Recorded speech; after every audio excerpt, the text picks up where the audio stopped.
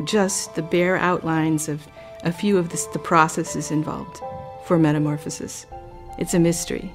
It's like a black box. Input larva, black box. Output butterfly. What happened? What happened? You know, my area is developmental biology. That's the study of how you go from an egg to an adult. And development is this really remarkable process. You have genes being switched on and off, interaction, cell communication. It's an elaborate dance. It's like a ballet taking place on a stage with thousands of cast members, all of them doing everything they're supposed to on cue for an end result that's glorious. Okay, that's just going from egg to adult. In a metamorphic insect, what you've got is 2 body plans.